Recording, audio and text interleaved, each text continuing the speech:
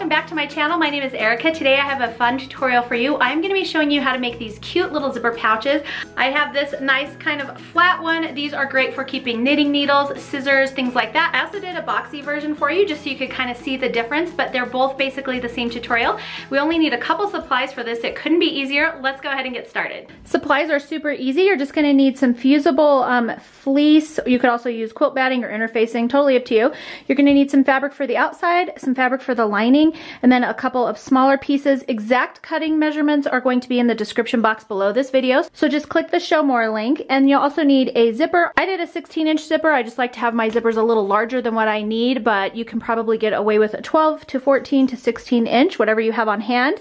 You're also going to need some basic sewing supplies, and that's pretty much it. So the first thing we're going to do is adhere our fusible fleece to our outside piece, and one side has bumpy pieces on it, the other side is nice and smooth. The side with the bumps is the side with the adhesive on it. So you just want to layer that on the back side of the outside fabric, the wrong side, and just adhere it according to manufacturer instructions. Most of them you just use a dry hot iron and just set it in place for about 5 to 10 seconds and then move it around.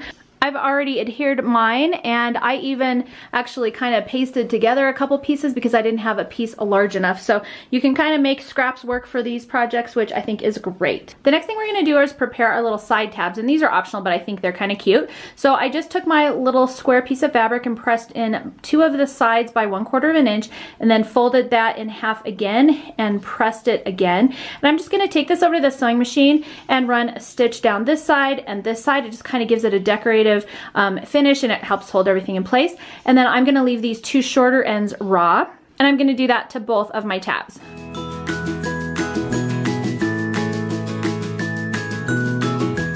All right, we're gonna go ahead and start assembling. So I'm going to take my zipper, and the zipper pull is considered kind of the right side of the zipper. So I'm going to lay my zipper so that the zipper pull is pointing down or towards my fabric. We're just going to line it up right here along this top edge. And then I'm gonna take one of my pieces of lining and do the same with that. So line that up. And then I'm just going to throw a couple wonder clips along this top edge, and then you can use a zipper foot if you like. I'm just going to use my 1/4 inch foot, but I'm going to sew as closely as possible to my zipper teeth right along this top edge. Now here's kind of what it's looking like. I'm going to take this over to the ironing board and just press all of this fabric back and run a top stitch right along this top edge just to finish it off. So here is our finished piece here. So now we're going to lay it with the backing right side up. And then we're just going to fold this zipper back up along this top edge. Kind of just hold that in place. And then we're going to take our other piece of lining right side down and line that up as well along there. Again, I'm going to add a couple of wonder clips, and then I'm going to take this over to my sewing machine and sew along this top edge. All right, and then kind of the same as before, but this time I'm going to take my zipper and unzip it and just get it out of the way. And again, I'm going to take this over to my ironing board, press this all back, and then run a top stitch right along this edge. Now this is where the longer zipper comes in handy. If you've used a shorter zipper, you might just have to do a little finagling to get this top stitch on the second side. Okay, we should have something that looks kind of something like this, and I'm just going to go ahead and take this zipper and close it just part of the way, just to kind of get it out of our way, and then we're going to fold it so our lining pieces are touching each other, so like this. And then I'm just going to sew, leaving about a, I don't know, 4 or so inch opening down here. I'm going to sew right along this bottom edge just to close up our lining, but don't sew up the sides. Okay, we should be having something that looks like this now. You've got a hole in your lining and then the zipper in the center. Now I've just gone and stuck a pin in my open side of my zipper just to kind of hold it together for this part. Makes it a little bit easier. But basically what you're going to do now is fold the outside so that it is folded in half, but with the zipper in the middle. If you need to figure out where the half is, you can fold it, just crease it with your fingers, put a pin there, whatever works, but just line up that center spot with the center of your zipper. And then you're going to do the same thing with the lining. And the lining's easier because you've got this seam. So So just line up that center seam with the center of the zipper. So it should be kind of looking like that. Then we're going to take one of our little tabs and fold it in half, and with the raw sides pointing towards the outside of your bag, I'm just going to stuff it down in here, right lining up with the zipper, like so, and I'm just trying to center it on the zipper there. So the fold is pointing down inside your bag, and the raw edges are pointing here towards the top. And I'm just going to stick a wonder clip there to kind of hold all that in place. And then probably one on this side to hold all this in place. And then we're going to do the same thing on the other side. So again, we're just laying everything down and taking our little tab, again folding it in half with the folded towards the middle of the bag and the raw edge towards the outside. I'm just going to tuck it right in here, right in line with my zipper. Line up those raw edges and then just wonder clip everything together. And then we're going to take this over to our sewing machine and we're going to sew down this side and this side, making sure that we get all of our layers in.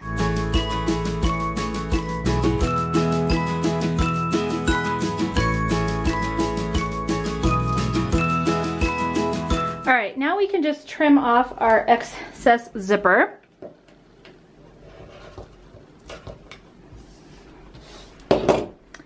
And then now we're going to go ahead and turn our bag right side out, and so it's going to have to come through the lining and through this zipper.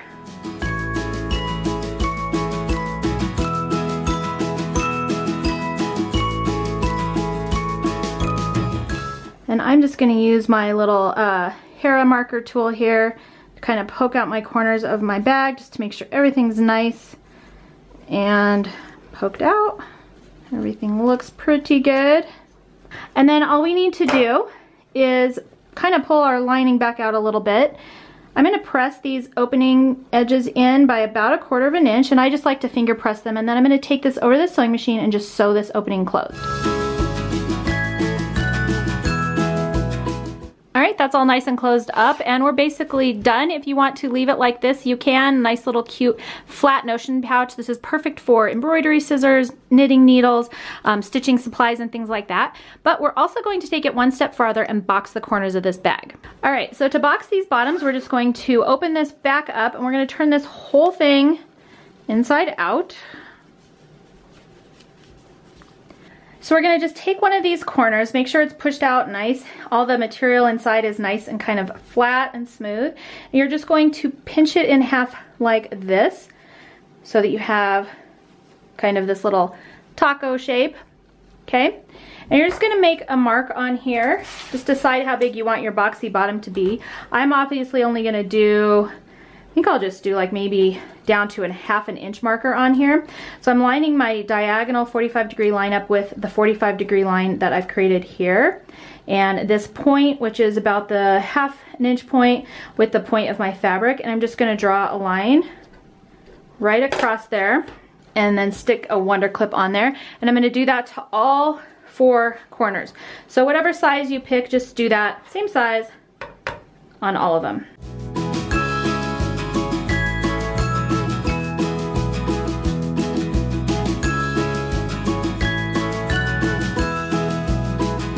Alright, so here's kind of what our corners are going to look like right now. Now I just take this over to my machine and just sew right along this pin line with a straight stitch. Then I'll clip off the tip of the corner here so that I have about 1/4 of an inch away from that line, my stitch line and the line that I drew. And then I'm going to use my zigzag stitch and just zigzag closed that. That way it kind of gives this raw edge a little bit more of a finish, and then it's going to be inside of our bag so we won't even see it. It also gives it a little bit more sturdiness.